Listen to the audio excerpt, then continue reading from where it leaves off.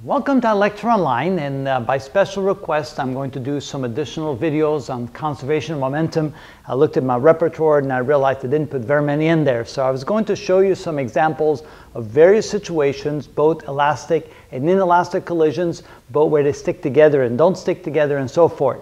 So let's start. Here we have a simple example where we have one mass, 4 kilograms, moving to the right with initial velocity of 10 meters per second, colliding with a second object, mass 2 kilograms, and not moving at all.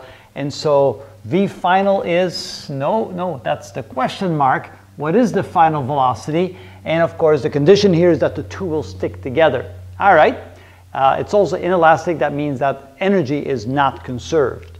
So we say that the momentum before the collision equals the momentum after collision, which means that M1 times V1 initial plus M2 times V2 initial equals M1 plus M2, because they stick together, times V final. So that would be the general equation of a collision between two objects that is non-elastic and where they both stick together after the collision.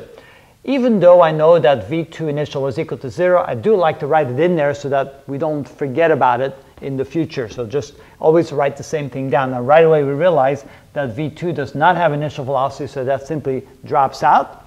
So now we can see that we can solve for V final by taking this and dividing that underneath the left side. So we have M1 V1 initial divided by M1 plus M2 equals V final. I always like to turn the equation around so the variable I'm looking for is on the left side of the equation. So V final is equal to M1 V1 initial divided by M1 plus M2.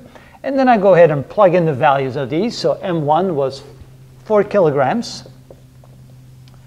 V1 initial is 10 meters per second divided by M1, which is 4 kilograms, plus M2, which is 2 kilograms.